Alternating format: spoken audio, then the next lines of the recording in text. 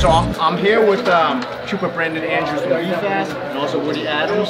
He's a legend in this park. So Woody, what does it mean to you to be part of this league? Man, this means everything, man. We got a lot of kids here playing basketball off of the streets, out of trouble.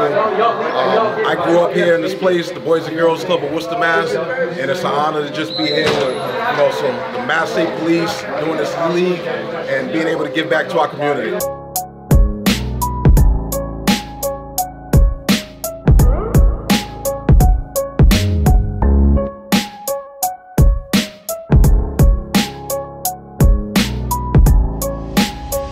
What it means to me is bridging the gap between the community and law enforcement.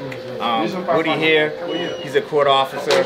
I see him in court all the time, and just to have these young individuals out here getting to know each other, bringing stuff to the community, it's just an honor to be here today.